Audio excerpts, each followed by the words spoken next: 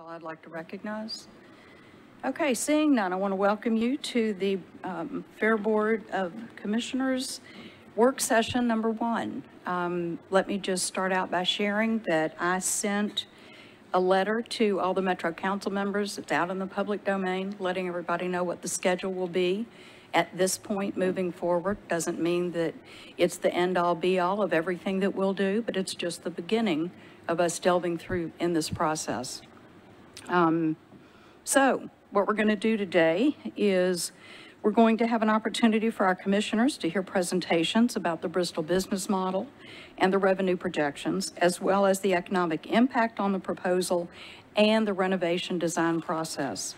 We're going to spend time with Tom Cross from Metro Legal and with John Cooper from Waller Lansden, going through the development agreement and answering whatever questions we have at this point. Beyond that, I am going to go ahead and call on Jerry Caldwell to make a few opening statements. Thank you. The floor is yours. Thank you. Yeah, I was going to go straight into that if that works.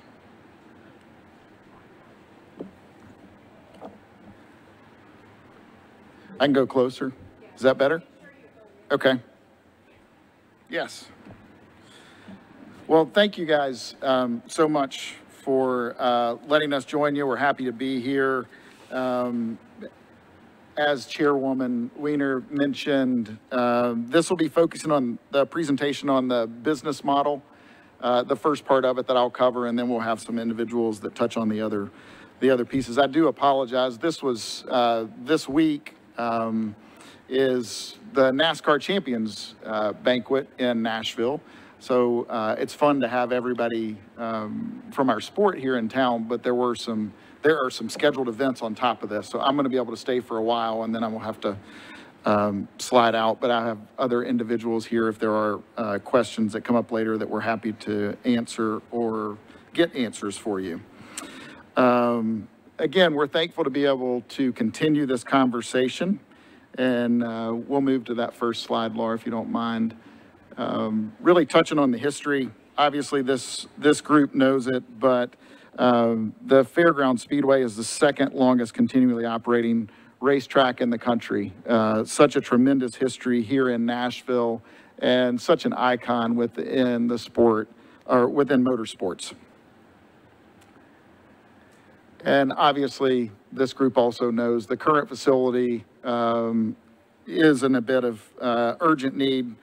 It has struggled since NASCAR left here 35 years ago, and certainly in need of some improvements.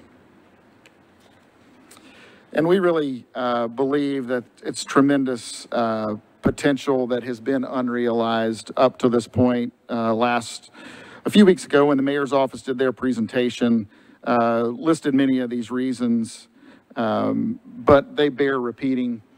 This does allow for a more robust operation.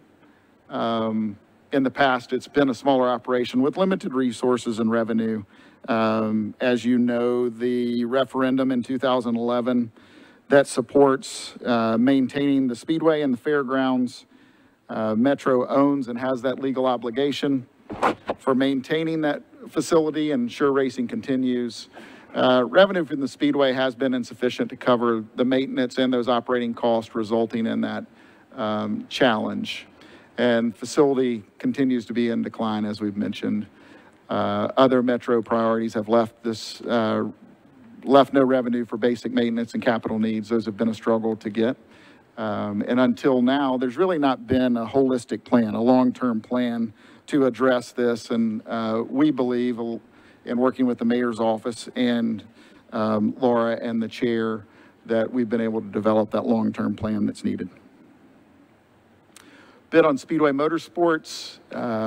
We are leader in the industry in building and maintaining facilities, and we have 12 facilities around the country that we operate and have been in business for over 60 years.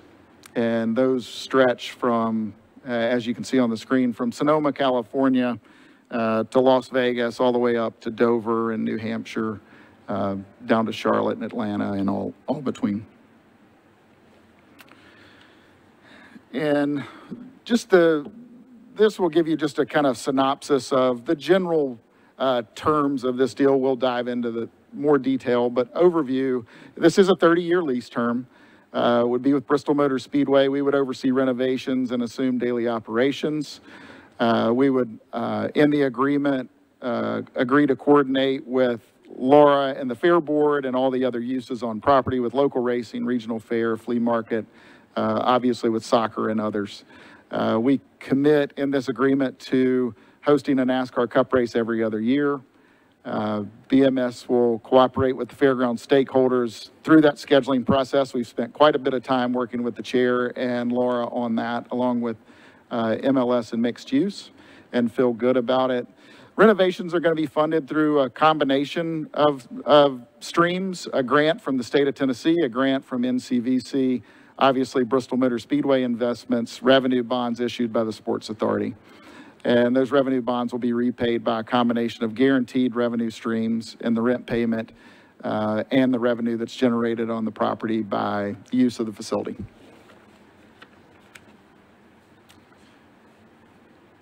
And as you'll see, this is really a partnership, and it's different than what you'll see with other sports entities or venues that are built currently, because this is a long-time venue that there's an obligation with Metro to continue to operate. So what we've worked hard on is really building a business model that can be a win together, that's really a partnership, and still allow some of those challenges that have been there, those obligations from the taxpayer and Metro, and put those on the operator.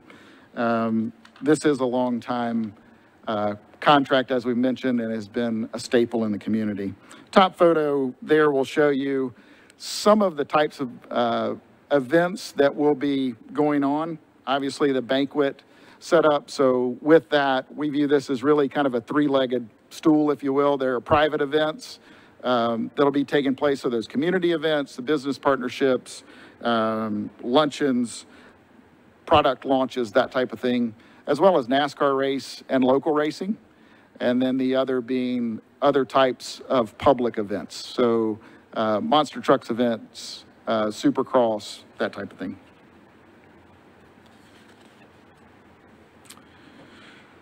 The business model we're presenting really has proven success and it's a proven approach. You can look across the country at what we do at our other facilities. So at Las Vegas, Texas, Sonoma, and the like, we do this type of thing at other places and feel confident in the tremendous opportunity that is here.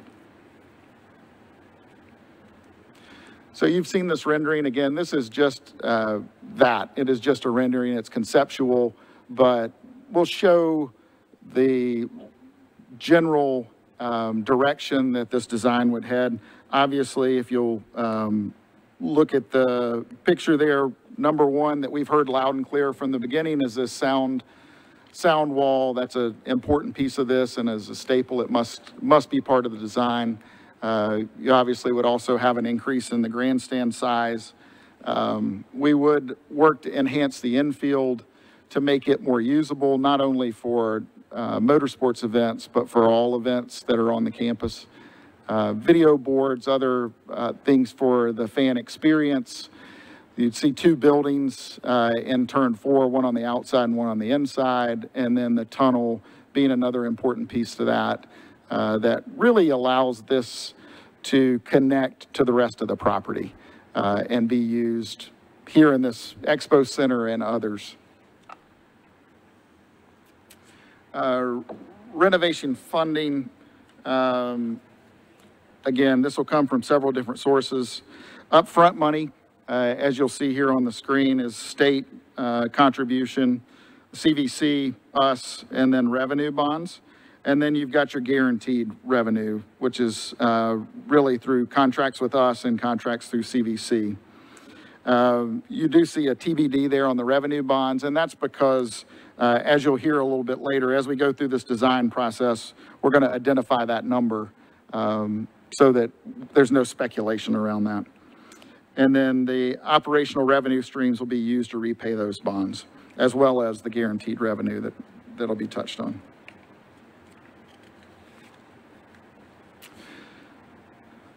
So you see the guaranteed revenue streams with sponsorship. There are 4 revenue streams that are, 3 of them are guaranteed, and then the one with sponsorship we consider essentially guaranteed because it's, you guys will receive first dollar for that, so first $600,000. So we'll pay an annual rent of $1 million that increases at 1% escalator. That's guaranteed. We'll also pay a guaranteed amount to the Fair Board. There's an NCVC guaranteed amount that they're going to pay $650,000 per year to the project. And then the first $600,000 of all sponsorship revenue that's for the facility will be dedicated to this with a 1% escalator. And the sponsorship revenue, really, as you look at our business model, sponsorship's a huge part of our business model. So that's why I say the $600,000 is essentially guaranteed, because we're in the business of selling sponsorship and generating revenue, and you guys will get the first $600,000 of that. And then you see there, when you add those together, obviously from our guaranteed rent payment, the Fair Board guaranteed payment, the NCVC payment, that totals to a little over $57 million. And then when you put in the sponsorship revenue, it brings it to $78 million over the life of the contract. So some of the projections that you'll see in a minute, and some of what this agreement is based upon. In late 2021, as you guys know, these conversations have gone on for a long time. Metro engaged CSL Consulting to basically evaluate the financial projections in this entire project. And when they did that, they came back with what we felt like was a very conservative perspective. But we respected it, and following that, we went back to the table with the mayor's office and made adjustments so this thing continued to work, even with, again, those conservative projections. Increasing our rent payment. Following that, we moved for a NASCAR race every 2 years instead of every 3, reduced the use of the entire property from 4 weeks to 3 weeks. And then, again, the financial model illustrated for these categories will reflect those, again, what we feel like were conservative projections. So the revenue models, the revenue projections are based on the types of events. So if you go through the list here, this 10 race weekends are considered in those revenue projections. 1 NASCAR Cup or All-Star race every 2 years. The years we're not doing that All-Star race, we would be having, or a Cup race, we would be having an Xfinity paired with trucks. Continue to have regional races as well as local races, and those would be combined.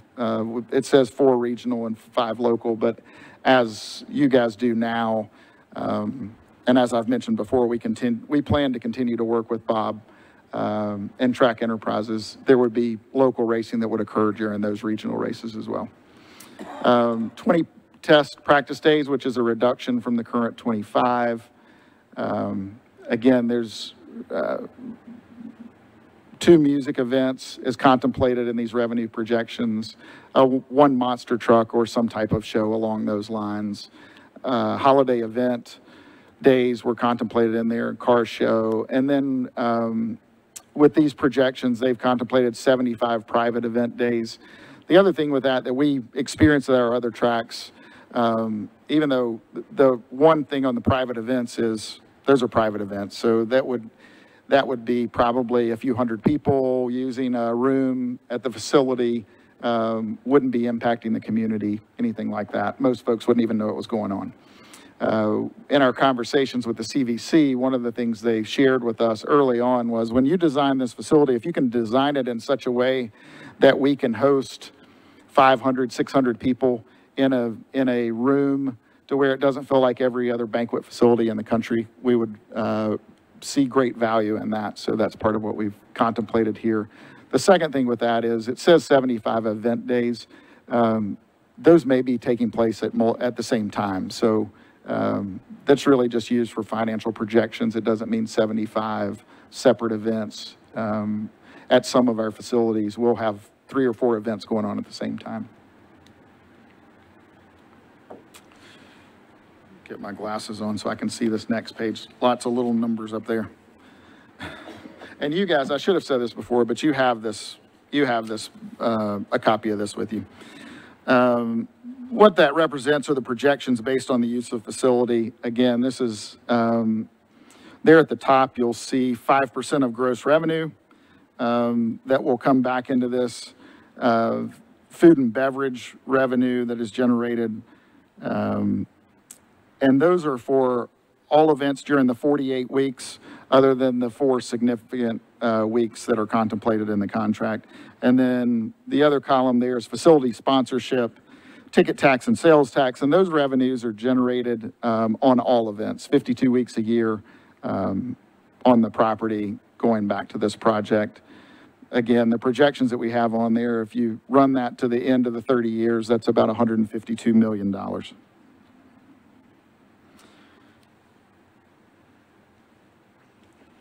So based on the current commitments, guaranteed payment, projected revenues, this is for the total generated over the 30-year term of the lease. Pays debt. This creates a debt service reserve of 120%, which was something that we had to commit to being able to accomplish. Funds that capital repair and replacement, and fund provides also for excess payments to the Fair Board. If you total all those together, it's $268 million, a little over. So again, we're excited to partner with you guys on this project. The advantages of this partnership, we believe, will benefit Nashville and the fairgrounds for years to come. And we also believe, as we've touched on before, this restores this historic Nashville landmark to a first-class facility, completes the overall picture of this wonderful campus that you guys have developed here on the fairgrounds, improves the community quality, we believe, by significantly reducing that noise and that impact on the community, as well as the financial benefits and removing that burden from Metro to a private operator. It's what we do on a daily basis. So that concludes our presentation for this part. We are excited, again, to continue this conversation. I thank you so much for all the time that you guys have spent on this, and we will continue to spend as we evaluate this. Thank you, Madam Chairwoman, and Laura, for all your time on this project. Thank you so much. So what I'm going to do now is open the floor to any of the commissioners who have questions for Mr. Caldwell. At this point, the order that I will call upon you, I will call upon Vice Chair Hendricks first, followed by, in alphabetical order, because I am CDO, is, you know what CDO is? It's OCD alphabetically. Commissioner Avila, Commissioner Hartley, Commissioner Owens, and then finally I'll ask any questions that haven't already been asked. So I'll start with you, Commissioner Hendricks. Thank you, Madam Chair. Thank you for your presentation. I did have a couple of questions just based off of this presentation.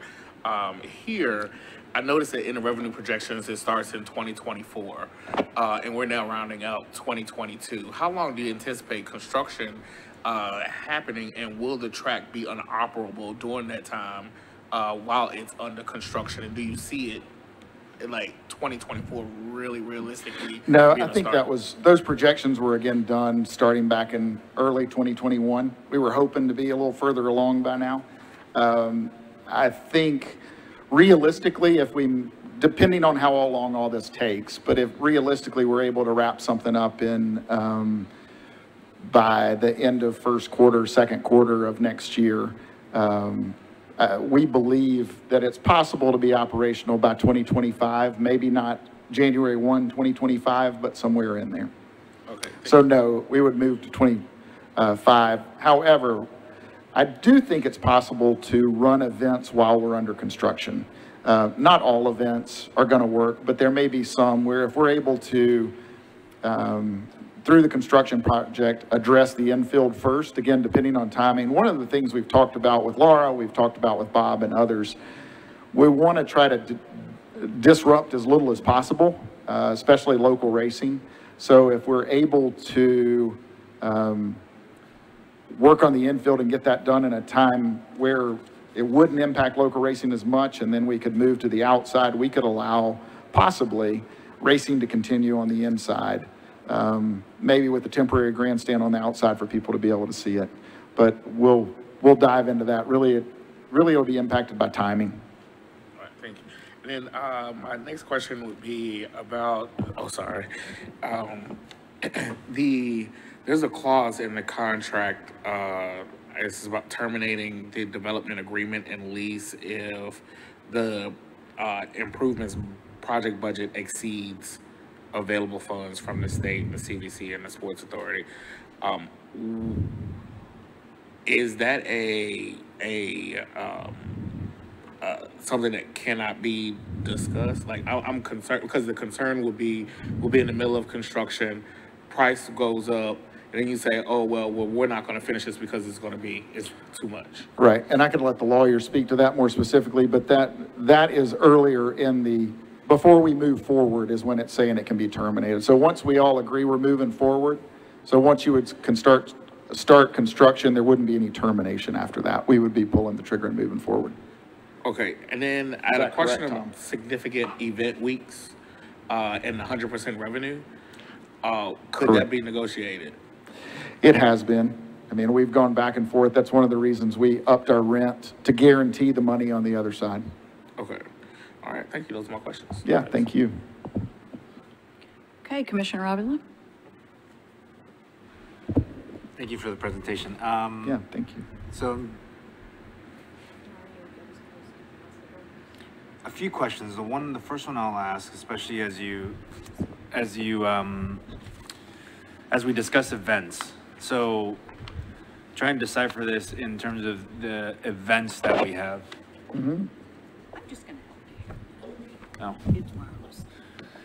On the events that we have, and especially around sound mitigation, you mentioned some of the smaller events, but then there's also these monster truck cross motorcycle racing.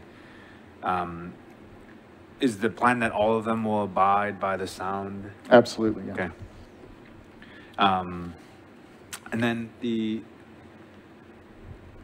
other question, I don't know if it's the time to ask for it now, but going back to Commissioner Hendrick's comments, right? I'm struggling with these financial projections that, we come here every month and we keep hearing from the rest of our developers as to how prices continue to increase. So I'm just really struggling to look at these numbers given outdated financial projections. And so I don't know if there's a thought of updating those numbers, but when I hear every month that the price keeps going up and up and it's nothing like it's been seen before, I'm just really struggling with the financial projections. Right.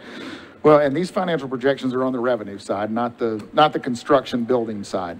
It's one of the reasons we've designed this process the way we have, to get this conversation going and make sure that we have an agreement we can all live with. And then before we move forward, and you're going to hear in a minute as they go through the process, we're going to start the bidding process now. So we're going to come up with hard bids from builders so that before we pull the trigger, before any of us move forward with what we're building, we know exactly what it's going to cost us. And that's on the expense side. And that's something that any overages on that would be covered? Would be on us. Okay. Thank you. Commissioner Hartley. Thank you. Number one, Mr. Caldwell, thank you for your presentation. It's very helpful. So I have two jobs in my day job. One, I'm an executive with the Country Music Association, which means I am in the event business. I'm very excited to be in the event business in Nashville. It's a wonderful place. So a lot of that is built on positive relationships, working together. That's how a lot of event work happens. My other job at CMA is I'm CMA's general counsel, and I'm a transactional lawyer.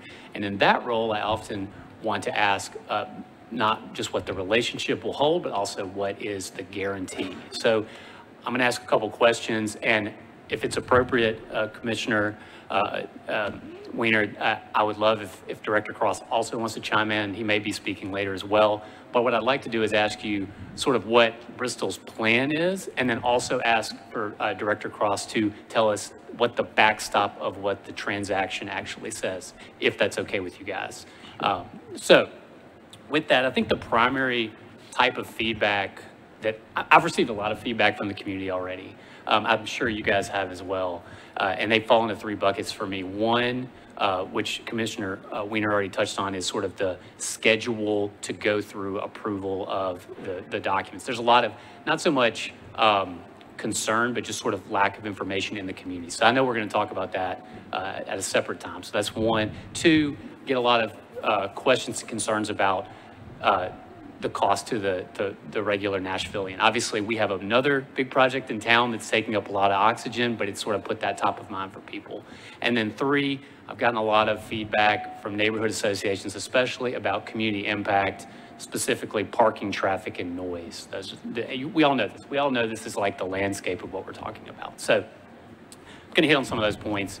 First, you showed a slide, and I'd love to pop it back up if we can, that shows the number of events that you anticipate to support the revenue projections in the transaction to make the deal pencil. And so I think I know what your answer to this is, which is what you anticipate doing is probably that at a minimum. But my question is, what is the maximum number of events, and I'm going to define that broadly, activations of all sort, that the facility could be used for under the transaction we're contemplating? And the reason I'm asking that is a lot of the community feedback we've gotten is, how does this compare to what the fairgrounds is being used for today?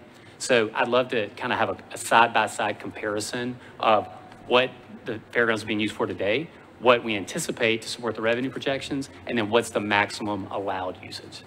So that's a really hard question to answer, but I'd love for you guys to kind of flesh that out a little bit about what the allowed uses are. Do you want to touch on that? I mean, it's... I'll take a shot at it. You're not on. He's turning it on. Can I give him mine? Do you want to use this one? Yeah, just yours. All right, we'll just switch mics. Yeah, not sure what's going on there.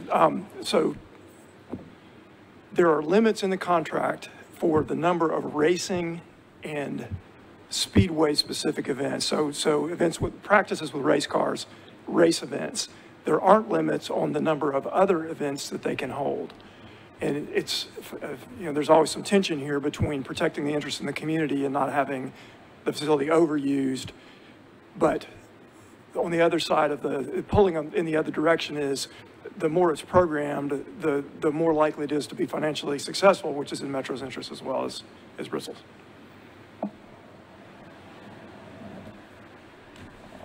So just, I think I hear you on that, Director Cross. We have limits on certain types of racing events, the 10 weekends a year, which is defined and has some defined terms in the contract. Everything else is essentially unlimited to the amount that it would be prudent to program this type of facility. Obviously, you don't do an event every day because you have load in, you have load out. It takes a while to set these up. And secondly, the more we program it, the better we do on the revenue side, but potentially we have more community impact. Is that a fair summary of what you said? Yes. And then I think the other piece of that is really the agreements that we've talked about with Laura, where for large public events, we're all going to have to work together. We're going to have to work with soccer, with the events that'll be going on here on the Expo Center. So there'll just be there's a limit to the possibility of what you can do. I think a piece of homework, and I'd maybe suggest, Laura, you can lead on this, is I think it'd be good for us to look at our current sort of committed schedule and create, not so much for my benefit because I think I can figure this out, but I think it would be very valuable for the community to see what are our current commitments. We've agreed to do this many events today.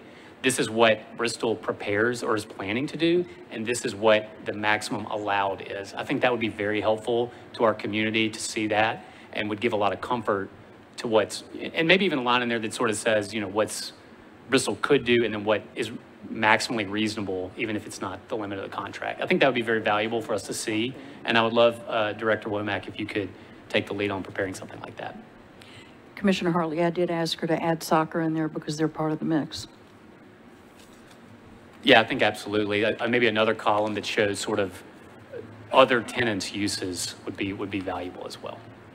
And the reason for that, Mr. Caldwell, as you know, is, or you may not know, but I expect you know, is that, you know, there are certain events that are limited, the 10 race weekends a year, and then there's sort of events that we all believe would have limited impact, things like the private meetings, but there might be a middle category there where we might differ in opinion about whether that has an impact on the community. So I think just seeing those would be valuable. Okay, yes, that's fair.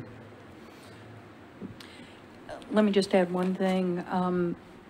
I want us to be mindful of consistency across the different folks that are leasing from us, whether it's Flea or Expo or soccer or Bristol. And so to that end, I would like to add in there that we take a look at a comparison of what the obligations are from soccer in this same area. You know, do they have limits? Are they specific to a concert versus a soccer game? And so let's just take a quick look at that also, so that there's continuity for all of our lessees. I didn't mean to step on your meeting, but go ahead. I live in your world, Commissioner. Mr. Caldwell, I guess my next sort of big question is, we talked about the revenue streams to support the cost of the project. And I think just to make sure we're all on the same page, we have some really good obligated revenue streams that look really good on paper. So again, back to the relationship and then the guarantee, I feel like those are actually really good, solid revenue streams, and I commend the Metro Legal and the Mayor's Office for driving a hard bargain. They have done that. Thank you. Well, that's our elected and appointed officials. We expect that. So my next question is, just for sake of clarity though, if there was a failure of the revenue streams to cover the debt payments, who is liable for the delta there? I'll let Tom's. Oh, sorry. This is really just me talking to Director.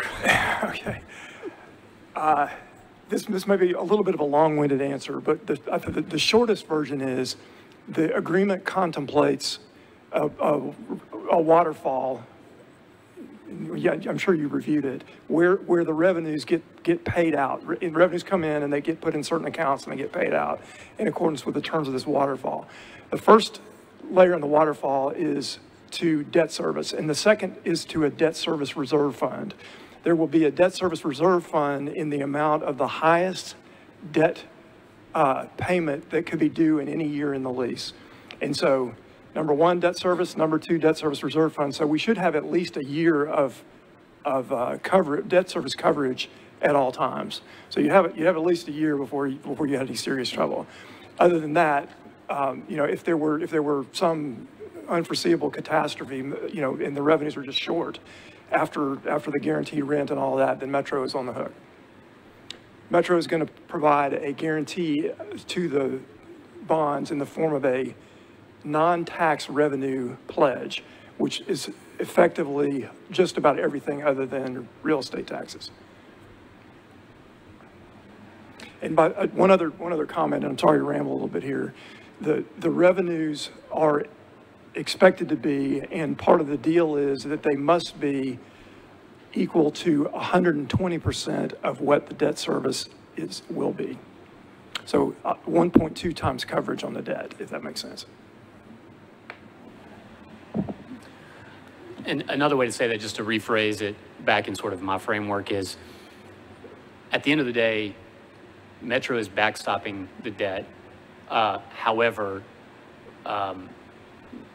Bristol believes strongly that they can provide enough by the fixed revenue payments and the variable revenue payments that we feel comfortable that we are covering the debt, or that we're covering the likelihood of a default, for lack of the correct term there.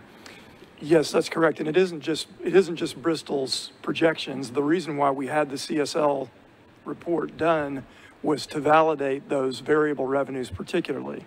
And I was going to get to this. I think 100% of my thunder will have been stolen by the time I get to my part of this. The CSL report that you got led to additional negotiations with Bristol, which Mr. Caldwell mentioned.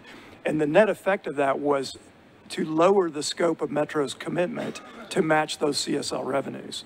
So we're not basing what the bond issue is going to be on Bristol's projections, but instead on CSL's conservative projections in Bristol's view.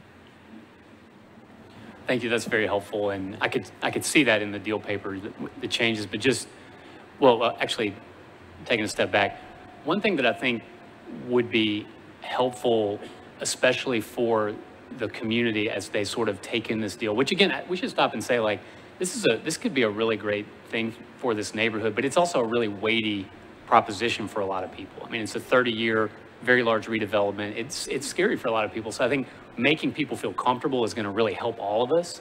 So I think one other thing that perhaps another piece of homework, and this might be something Laura or Director Womack, can we suspend the rules and use first names, Sherry? Yes. Thank you. Thank you. Perhaps with Director Cross is, I know over at the East Bank Committee, we have a great waterfall chart that shows how the debt is applied. This is not as complex as that, but I think a visual representation of how the revenues come in and then are sort of applied on a one page would be very valuable to be able to socialize how this deal works in the community. Is that something we could work with? Does it already exist? Okay. It does exist, and that's actually one of the things that I was going to ask Tom to go into a little bit greater detail. One thing I want to do, we have a couple of other people that are going to be presenting to us. So if we can maybe put this on hold, let him do his presentation since he's in the computer here, and then we'll pick this back up. Do you have time? Okay. Thank you. And thank you for that. And I apologize for going on. No, it's okay. I think to me, it's like good. A brainstorming session. We're just kind of fleshing the ideas That's why we're out. here. That's exactly why we're here. But I want to give him an opportunity. I want to give John an opportunity, because what that's going to do is give us comprehensive information that we can start really digging in and asking really good questions. So with that said, I am going to ask Laura. You want to do John's, or do you want to do? We're going to do Mr. Pepitone first. So let us call on Mr. Pepitone, who is the senior economist with a group called Tourism Economics, and he's going to discuss the economic impact of the Bristol proposal. And then I will move on to Mr. Cooper, and then we will come back to the table. Okay? Thanks. Okay, we're having some technical challenges. I am going to, Greg is on here. I'm going to put my microphone down by the laptop, so I hope that you guys can hear. We'll certainly have this recorded, so if you do miss anything, it will be on YouTube where our normal recordings are. But I am going to turn it over to Greg. And Greg, you are up. Great, and thank you, everyone. I am going to share my screen. Would that be helpful? Don't do that. Nope, don't do that. Don't do that. Nobody's gonna. Okay. Nobody's gonna see it. No one's going to see it. I have your slideshow up and on display. So you just tell me next slide. Perfect. Yep, we can certainly do that. So, good evening, everyone. Thank you for having me. My name is Greg Pepitone, and I'm a senior economist at Tourism Economics, and I focus on conducting impact studies for the sports, event, and entertainment sectors. And prior to joining Tourism Economics, I was a manager in PwC's sports advisory practice. So today I'm going to go through The methodology that we use to conduct this economic impact study and then review the results for the analysis, so the impact over the 30 years, as well as the one-time impacts related to the construction. So if you could flip to the second slide here, this shows our economic impact model framework. So similar to all other sports or entertainment type of impact studies we conduct, we start with the direct business sales. And this is the direct spending that is generated 100% due to the operations of the facility. And so this is generated in two separate ways. So you have the operational spending. And so this is the money that is spent to sustain the operations of the Fairground Speedway, as well as the events that are taking place throughout the venue. And so this could include salaries and wages. This could include any type of professional fees, accounting, security, food and beverage costs, etc. The second way that direct spending is generated is by visitors that are coming from outside the county that are attending an event at the Fairground Speedway. They will be spending money in the local community on lodging, on retail, on recreation, entertainment, and transportation. And so this off-site spending by those out-of-town attendees is a form of direct spending. In addition to attendees spending in the local community, there's also race teams that are going to be coming from out of town, spending in the local community, as well as other industry stakeholders, whether that's NASCAR or other sponsors that will be spending at your local establishments. This off-site spending excludes any sort of local spending. So if a local goes to a NASCAR race and purchases dinner before, that's excluded from the analysis because we account for the substitution effect. So this direct business sales is then input into an input-output model, and we use IMPLAN, which is a nationally recognized input-output model, and it's specifically for Davidson County. And what that does is it gives us the total economic impact. And this includes the direct business sales, but also the indirect and induced business sales. And so those indirect business sales are supply chain impacts. So a concession stand, for instance, at the venue has to buy food and beverage from a wholesaler, a local wholesaler. That would be an indirect impact. And then you have the induced impacts, which are the employee spending impacts. And so anyone that's employed either in a direct industry or one of those indirect industries, they would earn a wage from that job and then spend a portion of that wage in the local economy. And so that's an induced impact rather.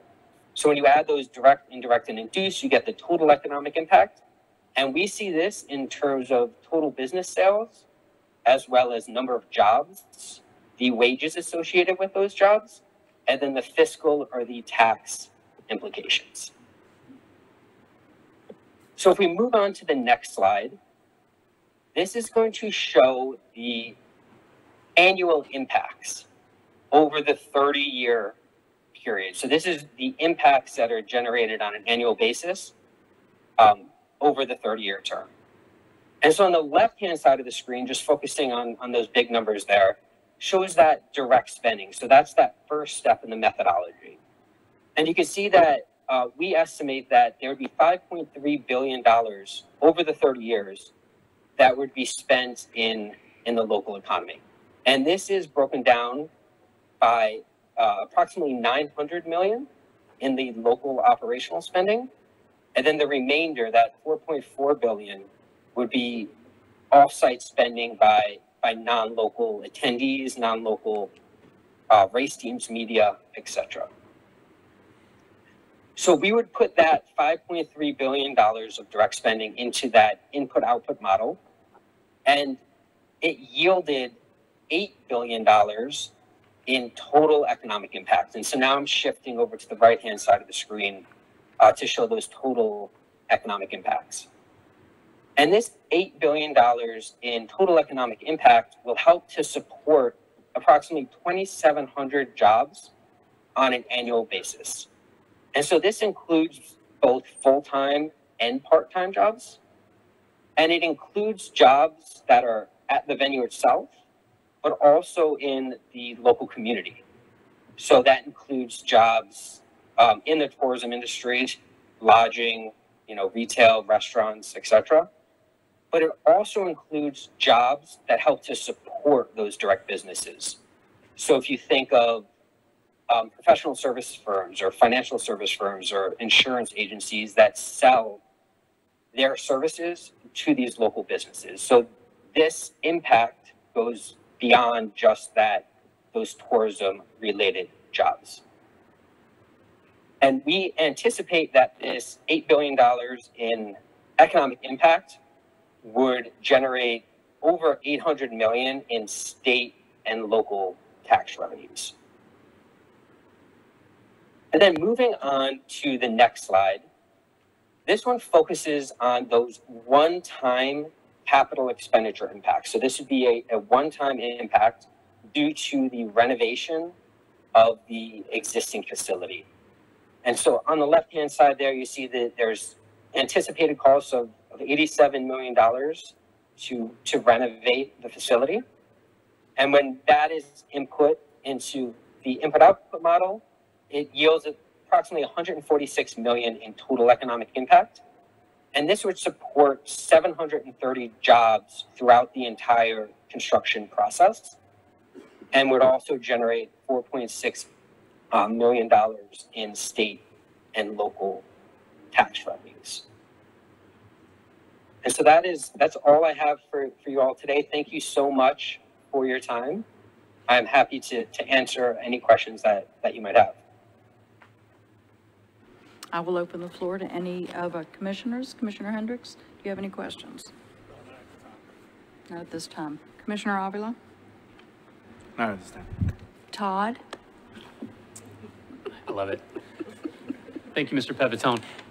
I think my only question is, so Art, just to roll up, the point of this presentation is to show us essentially what the value of this renovate or the project, the new facility would be over a 30-year period to the community. That's the point of what we're looking at. And I just want to make sure I'm following that correctly.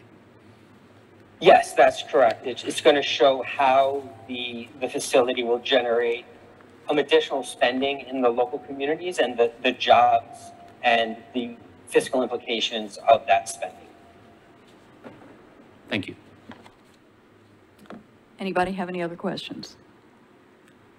Okay, seeing none, we will now introduce Mr. John Cooper. John is with the law firm Waller, Lansden, Dorch & Davis. He represents Bristol, and he is going to address our renovation design process. John. Thank you, Chair. Thank you for the invitation. I wasn't sure I would ever get to present to the Fair Board again, so this is it's good to be back. I've also not done a presentation with bass in the background before, which is exciting. So I'm going to talk. Okay, great. I'm going to talk briefly about the procurement process that will be followed and the collaboration and communication with the Fair Board during the process. So this is a public facility. Obviously, it's owned by the government. So therefore, we must go through a public procurement process. That means that Bristol can't just choose who they want without going through a public procurement process. So we're going to follow the requirements of the Metro Procurement Code as if Metro was procuring this project. So we will essentially be acting kind of not as an agent, but similar to a purchasing agent who's going through the process and following Metro's requirements. Bristol has decided to use the design build method for completing the project.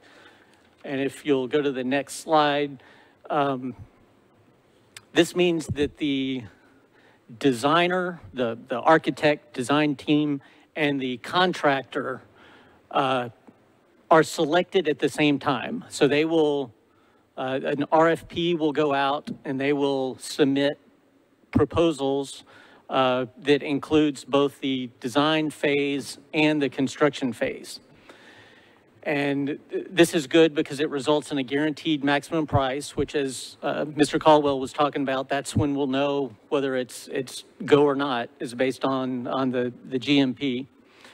This is a very common, I've done a little bit of research on this from an industry standpoint, and the design build method is more and more common. And actually, I saw a CLE, continuing legal education, about it last week, and it seems to be that this is moving towards the preferred source selection for these type of projects. It does promote efficiency and collaboration because you've got everybody working together on the same team, and it results in a better project, keeps things on time and within budget. Next slide, I'll talk a little bit about the RFP process. This request for proposals, and this is used when you need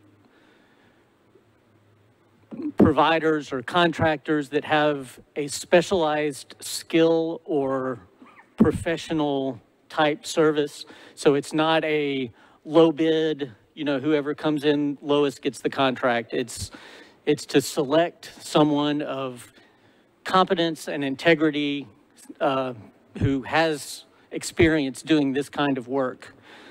So the procurement code requires when you're issuing an RFP, you have to put it out, they call it put it on the street. So you publicly give notice, here's the RFP, and anyone who believes they are qualified can submit a proposal. There are strict timelines for responses, and it is a very hard and fast. If you don't get it in, you're not considered. There's no wiggle room in the Metro procurement process. It's this is the deadline, and you have to meet it. Once the proposals are in, there will be an evaluation committee, and that evaluation committee will consist of a Fair Board representative, Metro representative, and Bristol Motorsports.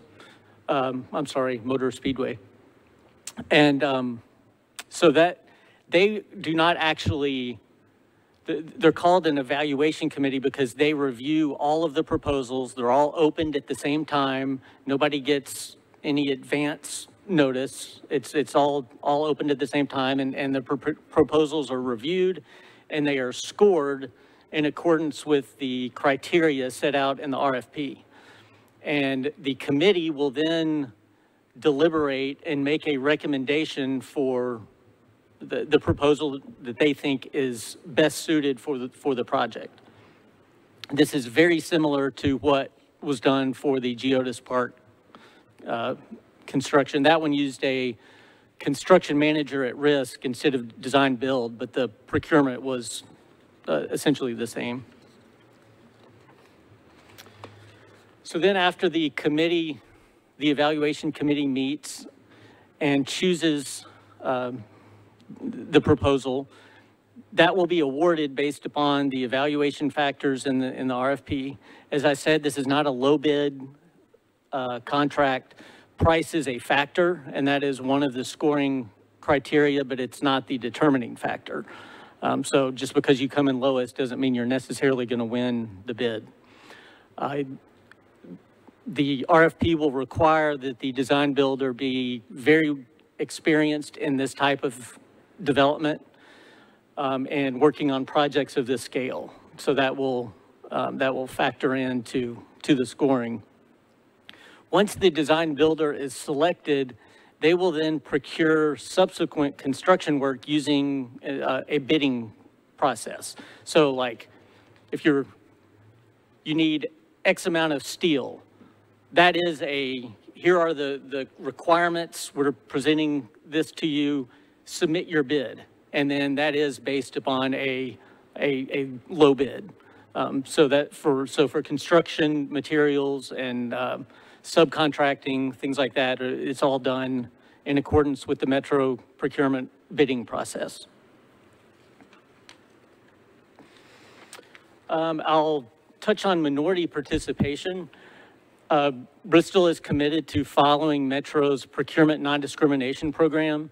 This is codified in the Metro Code. The Metro Council passed it several years ago. It was a comprehensive rewrite of Metro's procurement non-discrimination program. It added a mechanism for having participation goals, which did not exist in the previous code. Metro conducted had a disparity study done, which determined that there had been underutilization of minority and women-owned businesses in certain construction areas. And so it allows the business assistance office in the procurement division to set goals for particular industries like demolition and masonry and, you know, whatever the particular section is that you're looking to bid out. So Bristol is committed to follow that.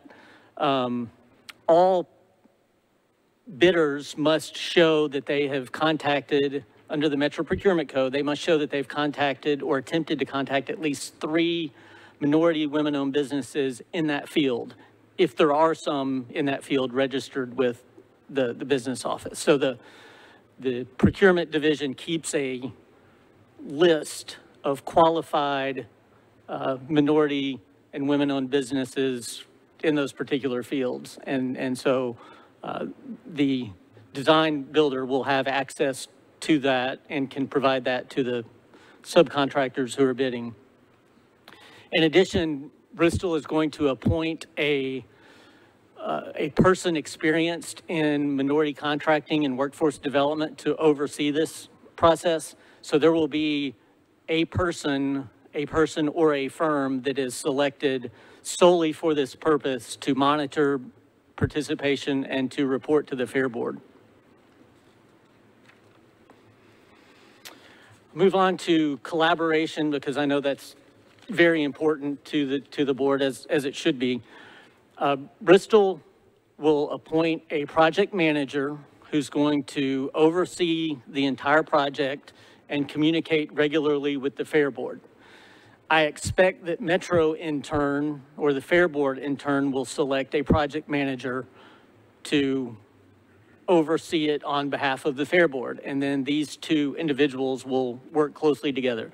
That's how the Geodis Park was done. We had Mr. Gobble was the, I think, the project manager for Metro, is that right?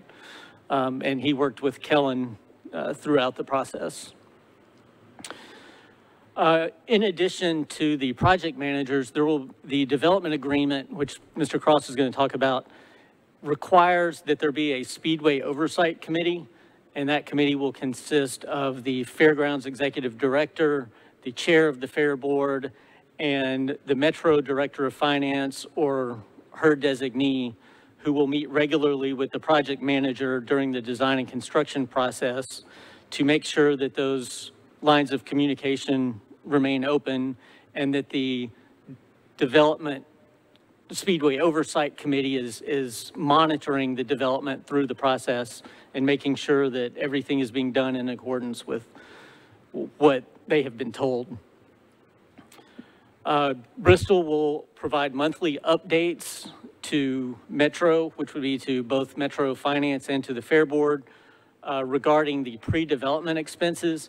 Mr. Cross will talk about how the pre-development expenses are going to be funded, but you will get monthly updates throughout the design process before we decide whether to go all the way or not.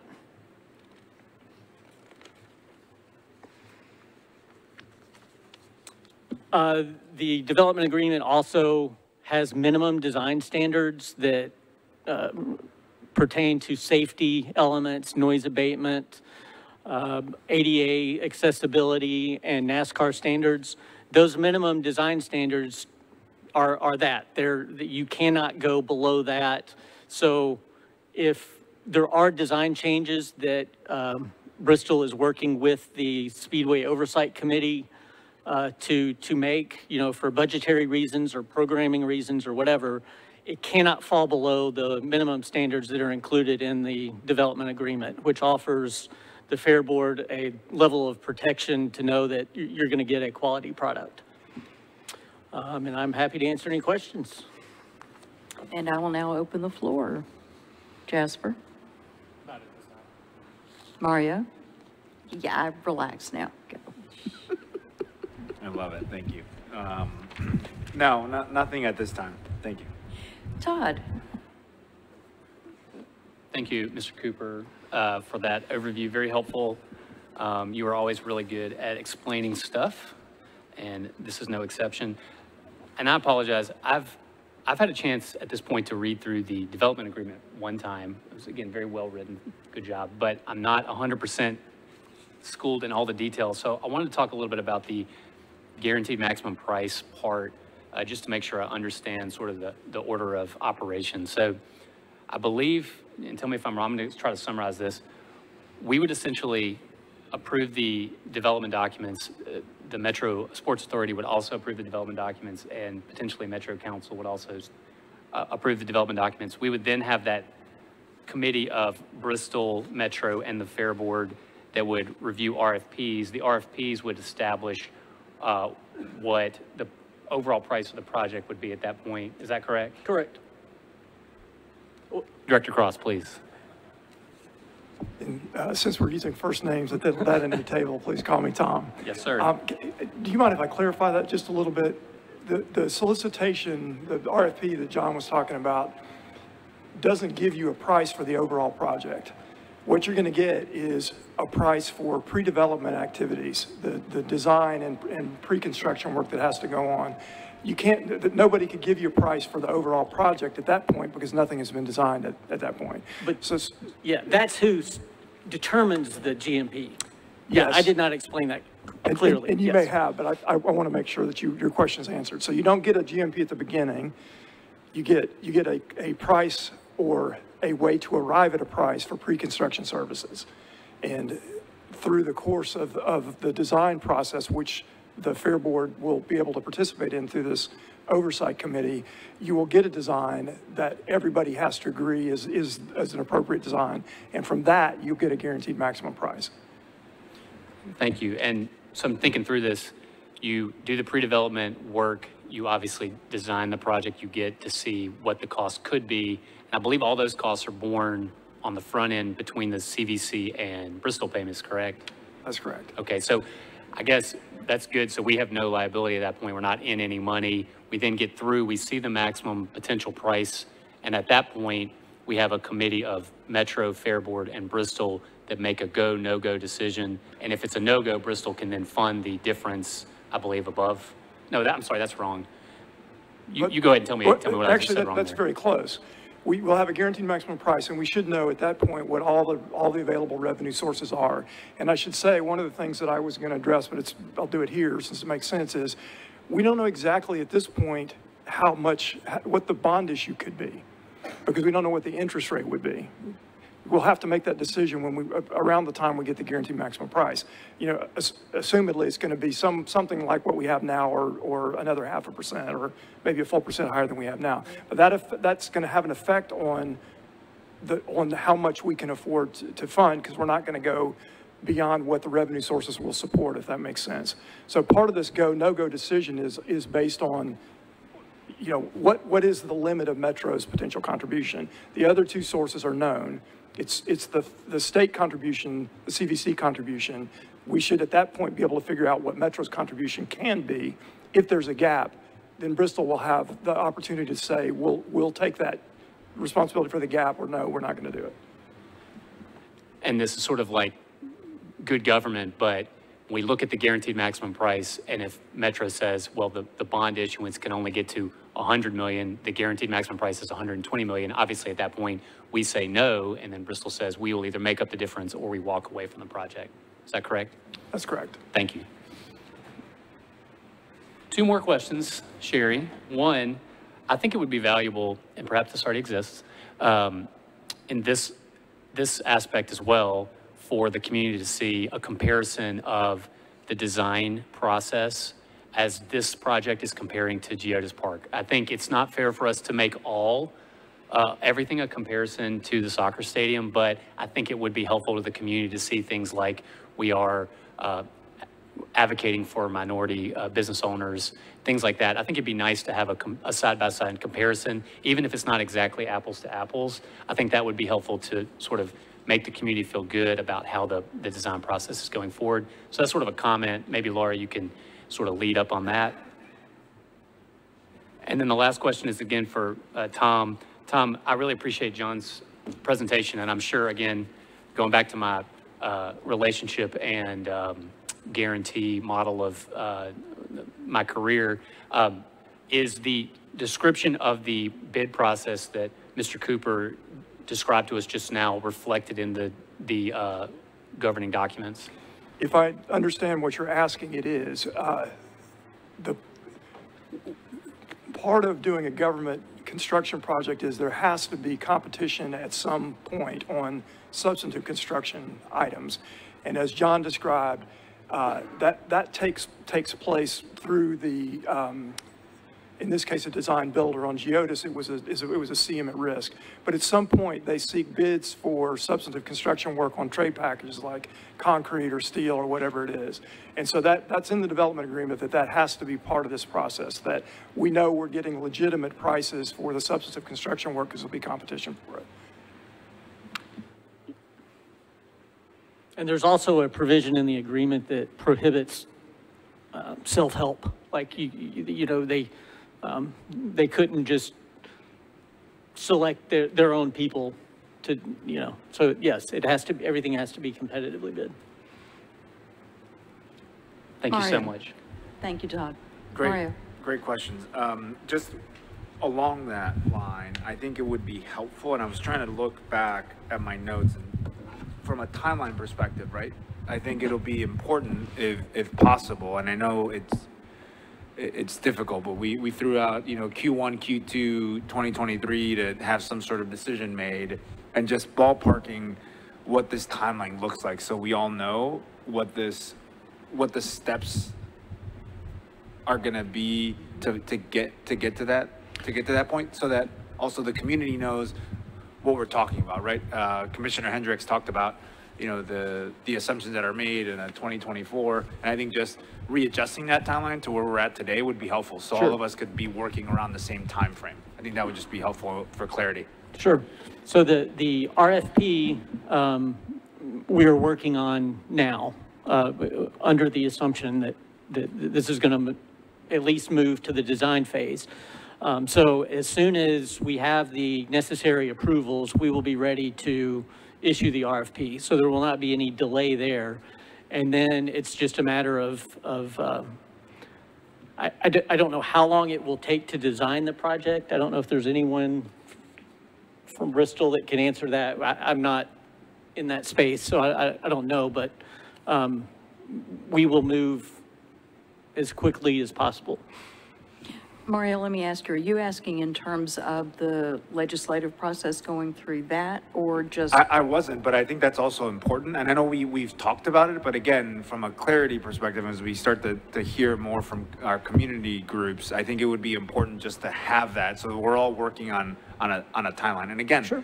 we're not gonna set specific dates because this all fluctuates, but I think it'll be important to understand from a legislative, what are the steps, to be clear, and then also, you know, the RFP process, if we could get from Bristol a sense of, you know, from a design, how long that will take, so that we know, are we thinking, you know, mid-2024, is this, you know, how long do we think that's gonna take, just so that we all are on the same page as to a timeline. Does that make sense?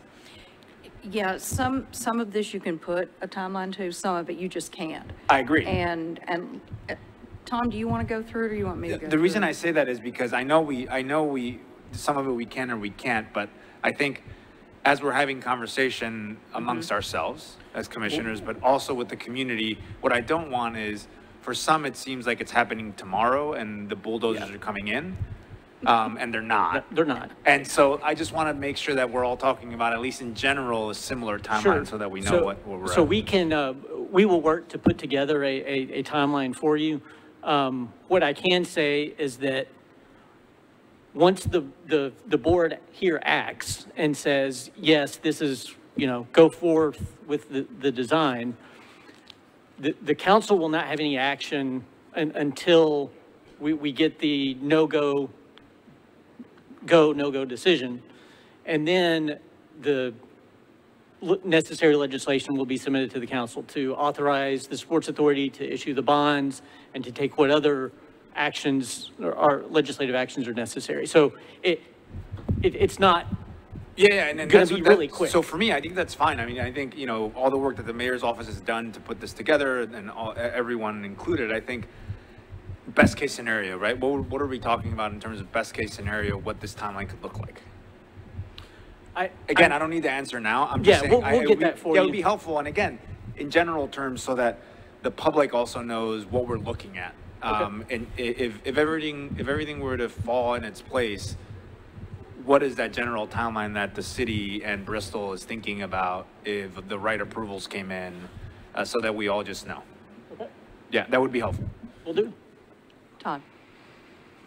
I just wanted to sort of echo Mario's note, and I think it's a good example of this project is a big project for the community, and I think whatever we can do to increase clarity is going to make it easier all the way through.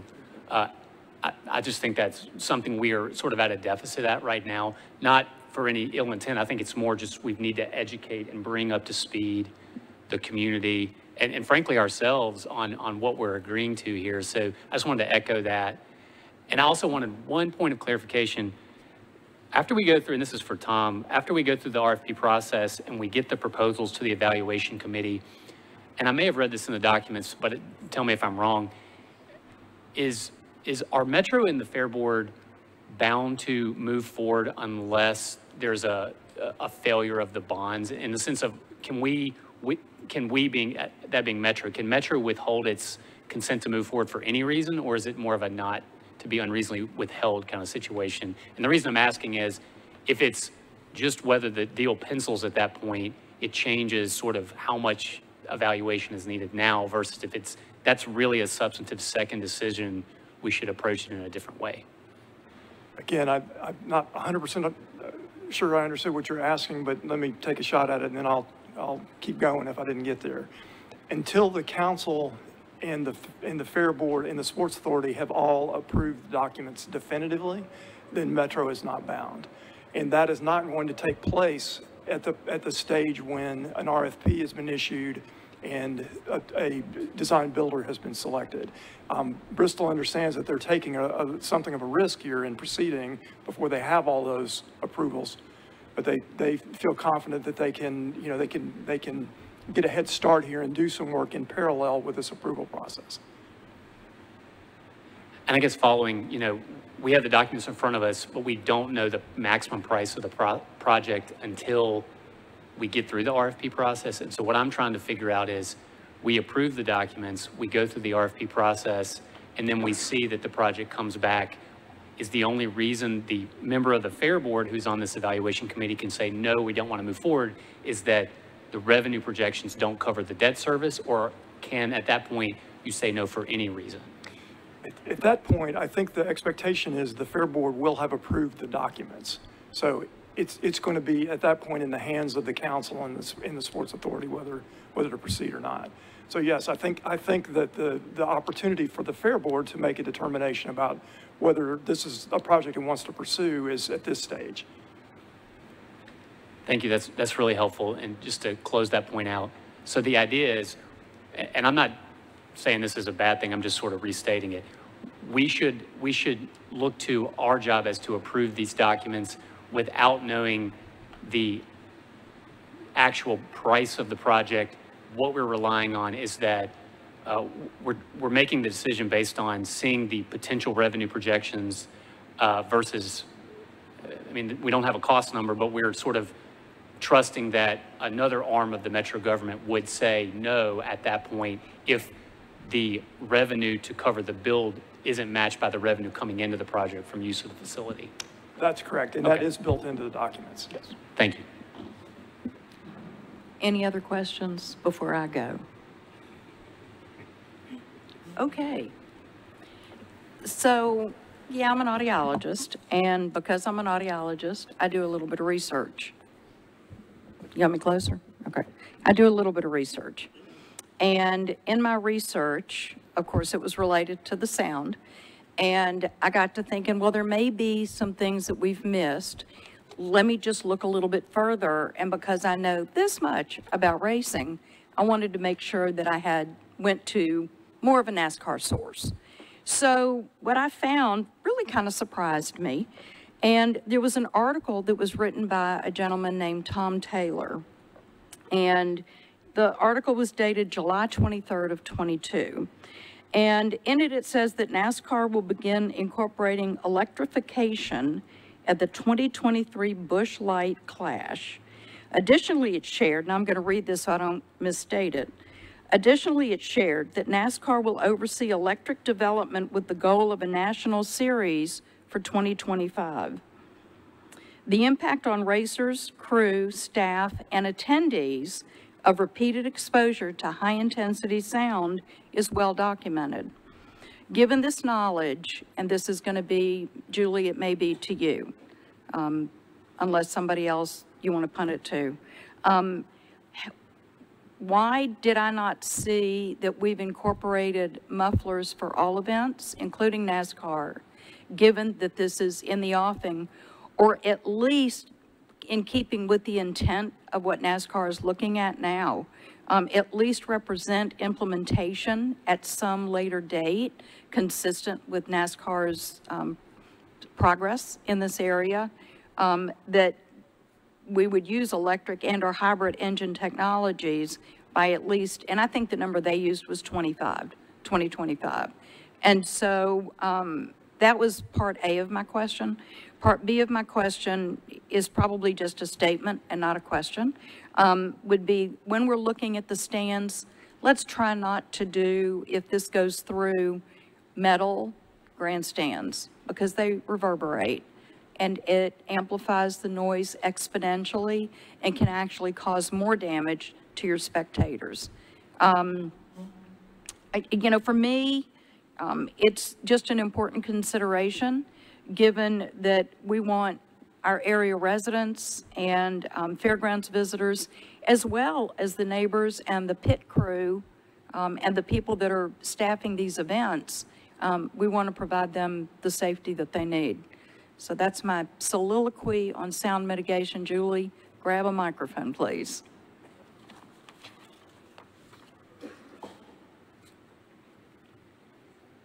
And then hold the whole. Okay. I'll give a quick answer to the first part. Okay. Because we don't own NASCAR, we can't commit them to anything. I think what we've said through this whole process is that we're in continuous conversation with them and that it is our expectation, our intention to discuss it with them, but we're not in a position to mandate that they do anything. So I think that's probably the short answer to the first part. With regard to the second part, I'll punt that to the construction people, but I will certainly make sure that it's communicated. While we're on NASCAR, can we talk a little bit about the impact of the sanctioning agreement and where that stands insofar as us moving this forward? I mean, does every racing event get a sanctioning? That's one of the questions I keep getting from people. So can you share a little bit about that? So that's a hard question to answer exactly. NASCAR grants a sanction for whatever events are run under the NASCAR umbrella. So if they're going to come here, they're going to have to grant a sanction for that. They won't grant it until there's a facility that they can grant it for. What I can tell you is that NASCAR has expressed, you know, positivity about this project. It's easy for me to say, right? And they, you know, but we can't commit them to anything. I mean, it's really going to be their decision. I don't think we would be sitting here doing this if we didn't expect, you know, to be able to work something out with NASCAR. Okay. Does anybody have any questions for Julie? That's what I get for walking over here. I'm so sorry. I don't know Julie. Could Julie say who you are? I am so sorry, y'all. Julie, would you please introduce yourself? I apologize. I am Julie Bennett. I am Vice President and General Counsel for Bristol Motor Speedway. That makes sense. Which is why I called on Julie. Which is why she called using on a me. first name. This is turning into quite a lawyer meeting. I know we get a lot of lawyers at the table now, so. Not it. I'll stay an audiologist. Thank Okay, you. thank you. Let me just share at this point what the goal was in having these work sessions is just this, to get all this information out there. You know, we've had the CSL study sitting out there, but yet there were changes made to the development agreement and the lease agreement based on that CSL study. There's a lot more information to come, and I know Mr. Cross now wants to share whatever he hasn't shared yet. There's almost nothing in the outline that I provided that we haven't already hit on, and I'm not sure that it would be worth everybody's time for me to go through it. I think that Laura has probably provided a copy to you, and if you happen to have scanned it and seen stuff that you'd like to talk about, I'll be happy to do it. I guess I would sort of like to just talk very briefly about why we have two documents instead of one that are in front of you, and how I sort of think about the way the process works. So we have a development agreement and a lease, which is typical for a big project like this. And I sort of think of the way the whole relationship works in two phases. And the first one is, how do you get the project constructed? What are the sources of money to do it? Who's responsible for what on the construction project and then during the design project? And then after the project is finished, then you start with the lease, which defines the relationship going forward after that. We have another work session scheduled to talk about issues in the lease. I know that you'll probably have more questions about both documents by the time we get there, but you have a development agreement that covers this first phase of things. And in fact, you could think about the development process as sort of a two-phase process too. We hit on this a little bit. There's pre-development where somebody's doing design, and then we're agreeing on the design and on whether to move forward or not. And then once you pull the trigger on that, then there's the construction process. And the way the development agreement is structured, the Fair Board has a very active role in both of those pieces. And of course it will during the lease as well. One other thing that I thought might be confusing is why there are all these references to the Sports Authority, both in our discussions and the leases. And if you look at either of these documents, they're not a party. Well, the reason is they have to be involved in the financing of it, because under state law, they can issue sports facility revenue bonds and no other metro entity, including the Fair Board, can. And so I think I mentioned this when we talked a couple weeks ago, that there will be a lease of the property to the Sports Authority, and then a lease back. And the lease will be between the Fair Board and Bristol. So don't want to waste your time with plowing the same ground in the development agreement, but if you think of questions, you're welcome to ask me now via email or at the next work session. And let me just add, as long as we're talking about questions, and I'll open the floor to anybody again, but as long as we're talking about the questions, one of the things that we had discussed early on was just letting the commissioners send written questions to Laura that would then be supplied to Bristol. And one of the things that made sense as well was giving us this opportunity to have a free and open conversation and to ask questions so that people can tune in and watch us now or take the recording and sit and digest it as they can. And so for us to be able to continue that process is the reason I set the 2 work sessions. Doesn't mean there are just going to be 2 work sessions. I mean, throw another one at you.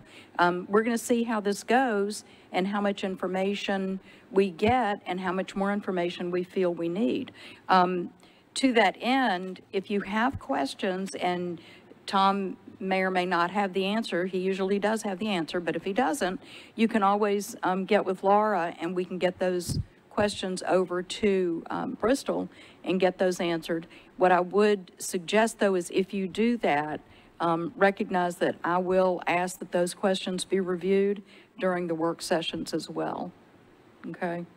So does anybody else have any questions, comments? Jasper?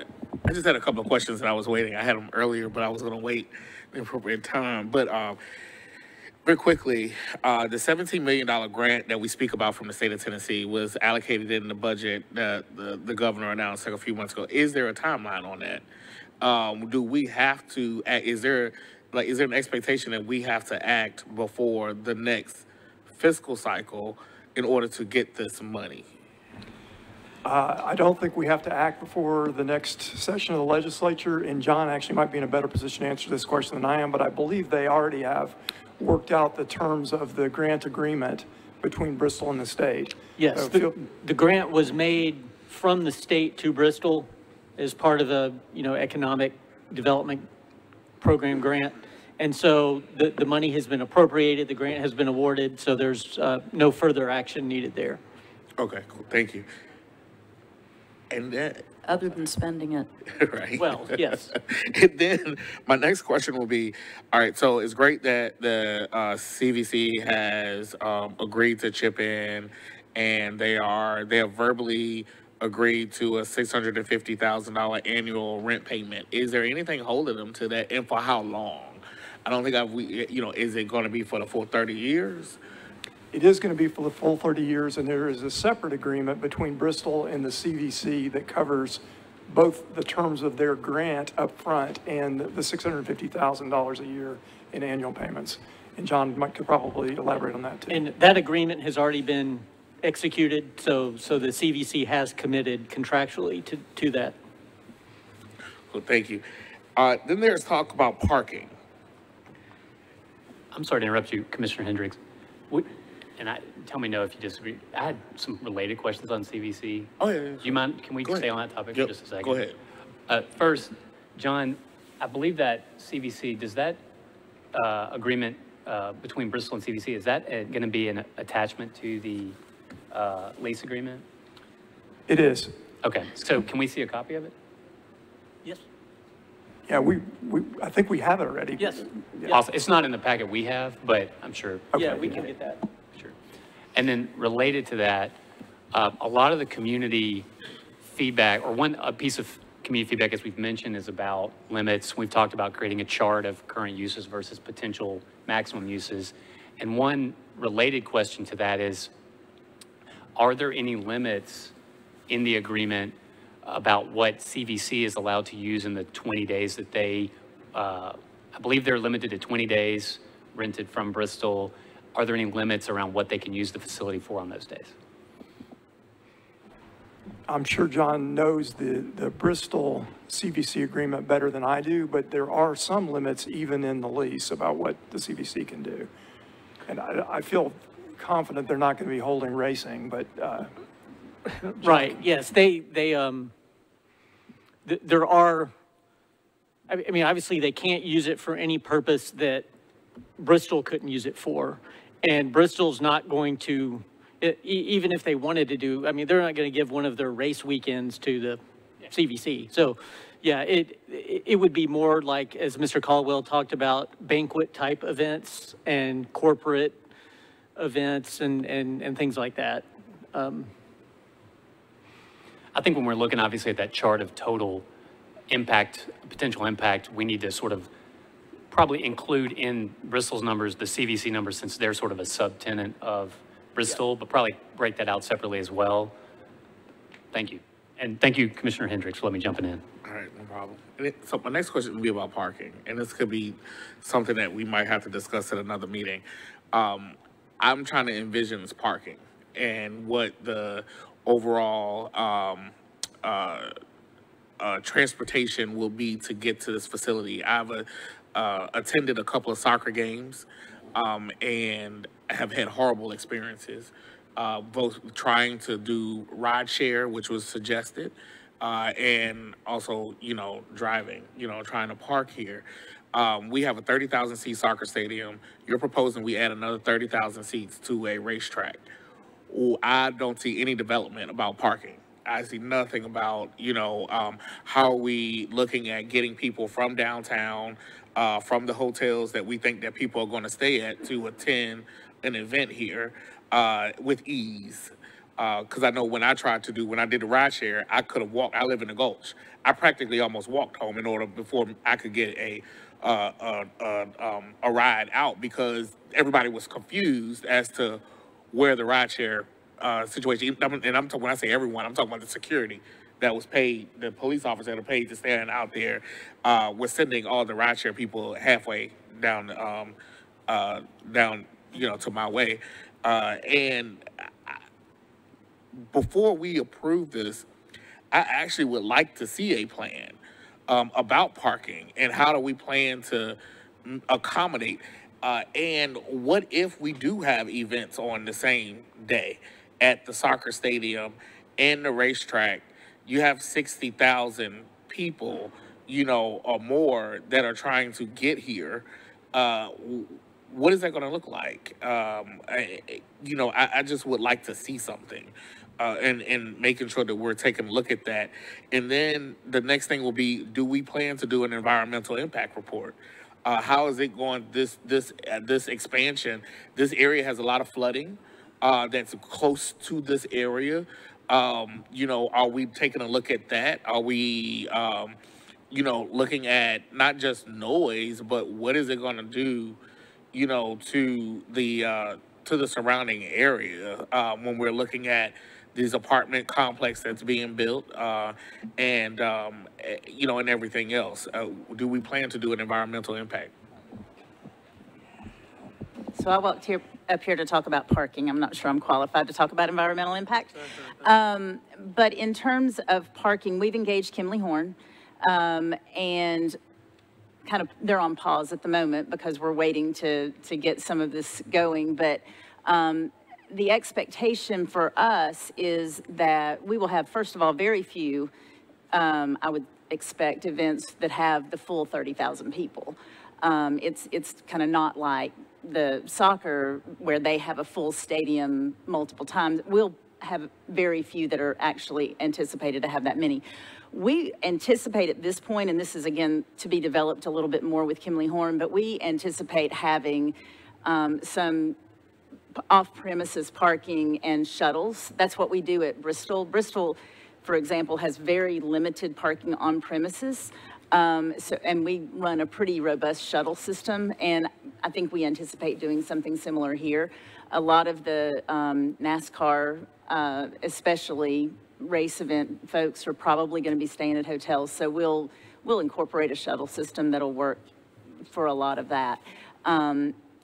It's going to take a little time, but I think our goal is to work similarly to soccer, and that's getting better as I understand it, and we'll continue to as people kind of get used to it and kind of learn maybe the best way to get in and out. Does that answer your question? Okay. Todd. Follow on Jasper's question. One, just so make sure we're all talking about the same thing, and this is a super basic question, so I apologize, but when we're talking about the facility that we're leasing, we're talking about the racetrack and the grandstands, and I believe, and sort of double check me if I'm wrong, Julie or Tom, for the non-significant event weeks, that's what Bristol's controlling, is sort of the grandstands, the new buildings around the grandstands, and the racing surface. Is that correct?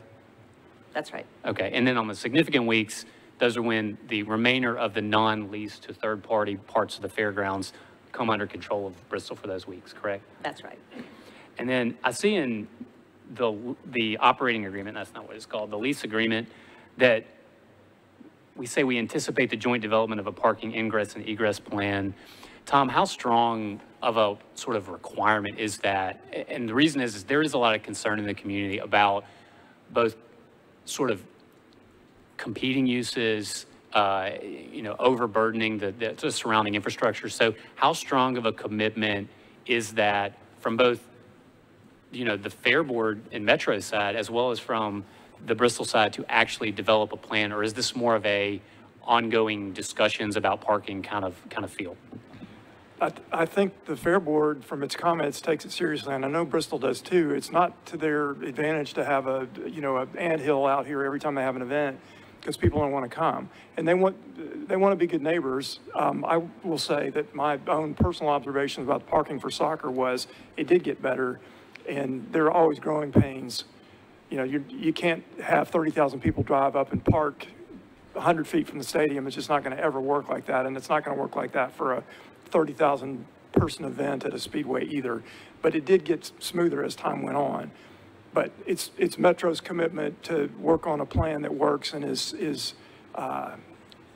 doesn't unduly burden the neighborhood. Laura, can you also speak to that as far as, I mean, you're going to have to do it. So, you know, what is your level of comfort with sort of parking and traffic? Well, so far in our scheduling with soccer, it's been extremely collaborative. And I fully anticipate a similar journey with Bristol as we go through and compare schedules. It's going to be a very similar process to what we have been doing over the past year. We've had since May of this year to, you know, open up the stadium. We're going to learn more next year because we just, as you know, opened up 2 major roadways through the campus that were not available for the majority of the soccer season. So I think that is going to be an input that we're going to have to evaluate the effectiveness of those roads to ingress and egress going into the next season. So I do think that we still have more to learn, but as far as the scheduling and cooperation that I've seen from Nashville soccer with us and our events, it's been really, really good. Thank you. Jasper. Jasper, do you have any other questions? I didn't hear it. He's going to save them for next session. I want to save them for the next good, session. thank you. I do have one more quick thing, if I might. Early on, you were talking about the waterfall, and you went through the first 2 steps of the waterfall. Can you just run through what the other buckets are? Because there was some questions, some murmurings up here, and I just feel like it's important to get that out there, if you don't mind.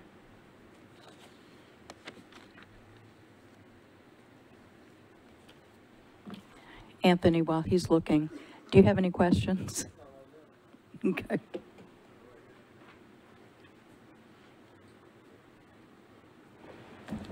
So the first 2, as we talked about, are the bond debt expense. So we're going to pay what we owe out of the revenue, and if that's all there is, that's all that gets paid. The second is to fund the debt service reserve fund.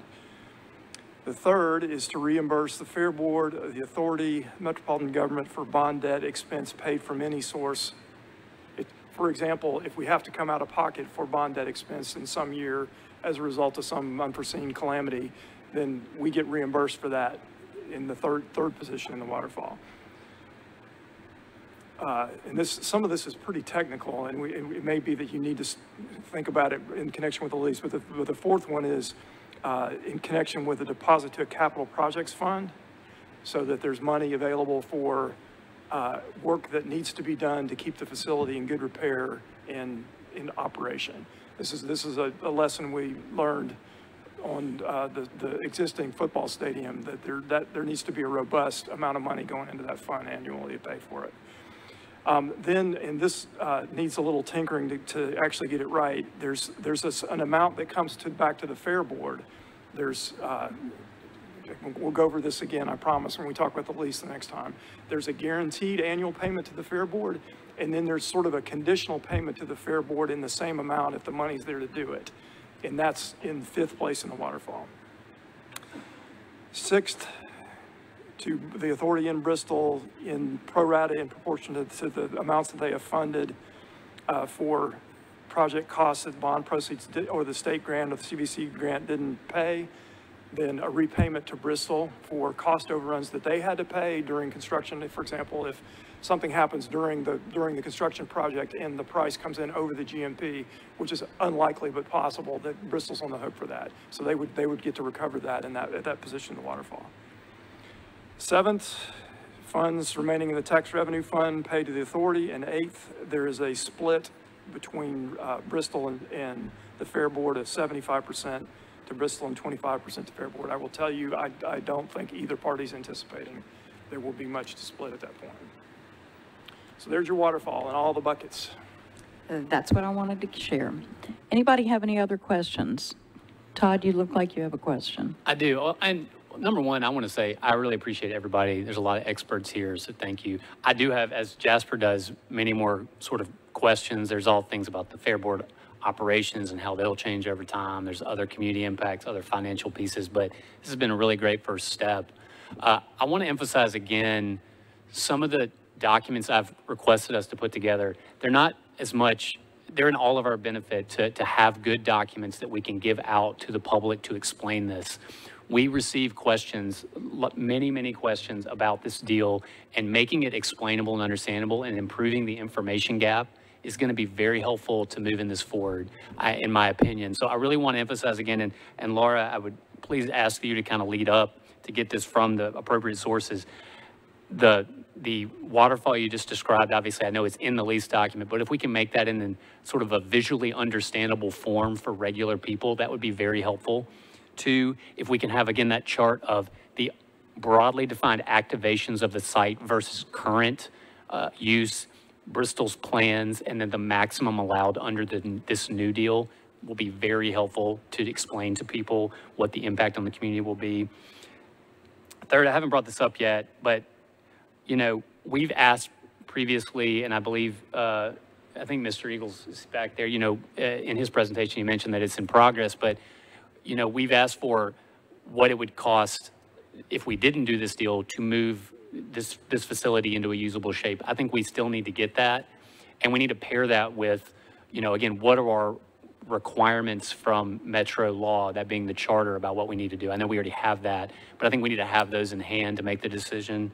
And then the final one is, again, I think a side-by-side comparison of the design process that Mr. Cooper so eloquently described, comparing this process that we're envisioning for this project to what we did for soccer would do a lot to help explain this to the community. So I would request that we have those documents sort of prepared.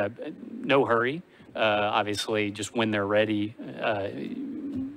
would be very helpful. And when we get those documents, we'll make them available to the public as well, for sure. Yeah, I was thinking we could just put them on the Fair Board website. Everything's going to go up there. 100%. Everything. And my last note, Sherry, I'm sorry, Laura, go ahead. Yes, you may. Laura? I just wanted to ask, can we go over the timeline? Because I know I have a bunch of calendar invites on my calendar. I just wanted to know what sort of our next steps are so that I make sure I show up. And also, I know I'm unavailable for some, so I want to say that out loud to everybody. So can we just go through our calendar for what the next meetings will be? You are a mind reader, because I was going to do that in a few minutes. But I want Laura to make a couple of statements first. Just for the record, I do want to just call out that if you go to nashville.gov and go to the government tab and then scroll down to boards and commissions, when you click on that tab, you can go into the Fair Commissioners Board. I believe it's under F. They're all listed alphabetically on that web page. Go to the Fair Commissioners Board. Once you go in there, there is a section, if you scroll down, that says related documents. There's a link there on that page that takes you to all of these documents. So they're all in one place. We've also added in not just the documents that, you know, like the development agreement, the draft lease, summary pages, but I've also included the section for the sound mitigation study that was done, as well as Chair Wiener's explanation of that study, kind of in layman's terms, and then an additional sound map that was presented. So we'll go ahead and put all of those on one page, so it's really easy for the public to navigate. Okay, so there are 3 upcoming meetings scheduled so far. We have December 8th at 5 p.m., which is our first public hearing. We have our second meeting, which will be December 13th, which is our Fair Board meeting. And following the Fair Board meeting, we will have our second work session. January 5th at 5 p.m. will be our second public hearing. That is all I've scheduled so far. We'll see how this process plays out and what information we have, and then we'll move from there. Sherry, I'm just going to ask, I mean, on the 13th, I'm out of the country. I would really like to attend the second work session. I think talking to these people, these experts that we have here would be very helpful. Is there any way we can move that Let me date check. out? Yeah, absolutely. Let me check. Yeah, I'm gonna be out as well. You're going to be gone? Yeah, Okay. that day, yeah. Okay. So Laura will get with everybody and find another date, and we'll shift that as needed. Can you Mario, will you be go, here? please. Do you have it, are you going to be out of the country between now and? Okay. Oh, I will be out of the country, but not, I'll be here for that, yes. Don't you love my humor? I know. Well, it's very true. I do travel out of the country quite a bit.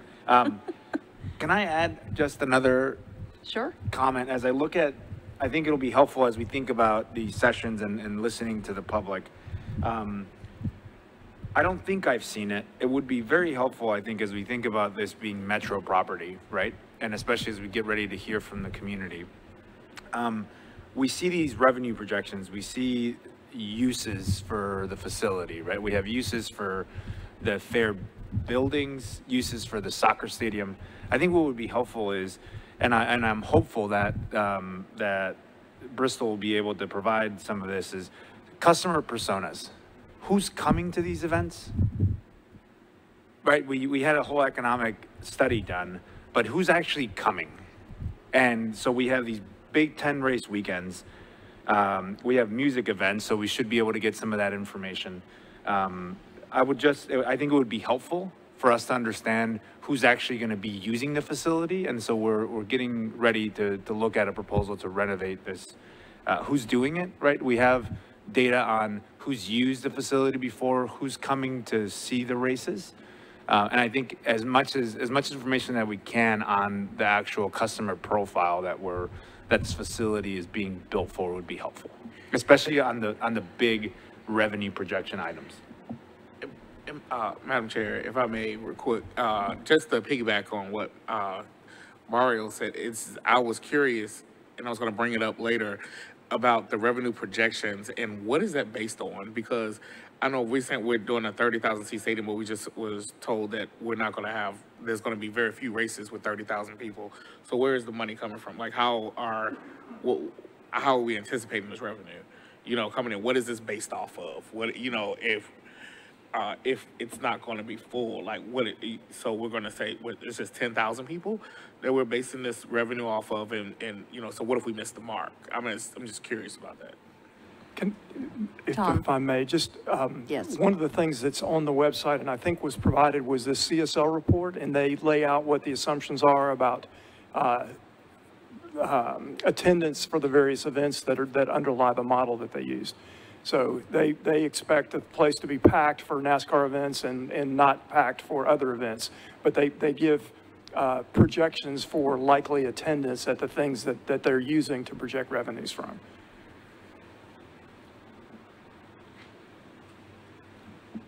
Do you have a copy of it? I did want to ask earlier on that point, Tom. Mr. Caldwell put up sort of the delta between the CSL study and the current set of documents. In his PowerPoint, he had a slide on that. I know you don't have the PowerPoint in front of you, but maybe I can just walk over to you later and sort of confirm that we feel that that is accurately how the documents have changed since the CSL study. Yeah, I'm happy to talk to you about it whenever you like, but let me reiterate that the scope of Metro's commitment in the bond issue was reduced to match what the CSL report says are reasonable projections. Anybody else have any questions at this point? Todd, you look like you have another question. Always. I can do this all night. I'm just waiting for my kids to go to bed. My kids go to bed at 7, so I'm just going to keep talking until 7 o'clock, so my wife has to put them in bed. The question is, so we have a December 8th public hearing. My basic question is, I'm new to this board. I've been to one of these public hearings. What should we expect? What do we expect from the public at that point? Again, as we're talking to the community, they're calling us often. How is this? How can we make that the most effective use of everyone's time? The way a standard public hearing goes, and we'll have to conduct it the way a standard public hearing goes, is I will ask for a show of hands of those in the audience who support the proposal and for those who are opposed to the proposal. I will then ask everyone who is in favor of the proposal and wishes to speak. I will ask them to line up at the lectern, and they will have 2 minutes to share with us whatever their thoughts are at this point. That includes questions, comments, concerns, anything. And then we'll listen to whoever stands up in that line and comes up to speak. And then I will ask for anyone that is in opposition. Same exact thing will happen. Once everybody that is there has had an opportunity to speak, we'll close the public hearing. I just want to make a suggestion. And that's obviously, I mean, I was just looking at the rules. That's literally the rules of a public hearing. And we might do ourselves a disservice to have a public hearing this early because I'll be honest, there's not enough clarity in these documents. We're asking people to take a position and you're gonna just ossify everyone in the community. To me, it's almost like we're asking everybody to choose up before they even know what's in the documents. It might be more valuable to have several more work sessions that are highly publicized so that the public can just come hear this communication before asking them to put on the table their position. We're just gonna have a bunch of people that don't know what's in the documents. I mean, respectfully, the public is, I mean, we listen to their will, but if they don't know what's in the documents, it's gonna be counterproductive to moving the ball forward. So everything that we get is put out in the public eye. And I have set these initial meetings so that we can have questions from the public to us directly out in the public space. So we have a lot of people in the community who have a lot of questions. If they can't get one of us, and if we don't have the answer, and if we have not been given that information, they have an opportunity where they can come to us and say, this is what I need to know. And that is a lot of times what happens in a public hearing, is people just come in and they say, we've got these questions, and they give them to us, and then the parties that are involved in the proposal can come back and give us the answers. That's the main reason I set 2 meetings for public hearing, is so that people have that opportunity to do those things. We additionally will have, we won't, but the council will have public hearing as well. So there are going to be a lot of opportunities for people to have a chance to let us know what they think and what their questions are. And if we need to add more, we add more. But I didn't want to inundate it with a lot of scheduling so far, not knowing how these meetings were going to turn out and what other information we were going to need. You got to start somewhere, and that's what we're doing. So to clarify, and for everyone and the public, in that public hearing, we will hear their comments, but there won't be a discussion. No discussion. We're just listening to them. That is our so I listening. want to make that clear so that there has been in previous public hearings frustration from the community where the commissioners just sit here and listen and there's no response to their objections or interests. And so I just want to clarify that for the December 8th public hearing, we're here to listen to the community, take notes, and then in another working session as a group in public, we will discuss that and add it to our line of questioning or pros, cons with the contract, correct? Exactly. Okay. And a lot of the reason that you have, primary reason that you have a public hearing is it's our job to listen. And this gives us the opportunity to listen. And if we have a public hearing with dialogue, somebody that came to speak and visit may not be heard. And so if we talk, we're not listening. And that's why you have a public hearing set up like that. And so the suggestion for for community members that want to be heard is, we get emails, we get calls by the community, is in order for that to be on the record, they should attempt to be here at a public hearing. Absolutely. Or have someone in their place to express their opinion. Absolutely. Yep. Thank you. Anthony, do you have something? Okay. I was just going to back up what he said, but we're good. And I also want to take the, what do they say, personal point of privilege at this time. I was late tonight because our high school that I am a consultant at for football, this was our last practice, East Nashville High School, and we're playing the state championship game on Friday morning against Alcoa. at 10 o'clock in Chattanooga. So that's why I was late today. But this was our last practice of the year, and hopefully we can bring home the gold ball to Nashville. That'll be great. Any more comments or questions? This work session is adjourned. Thank you.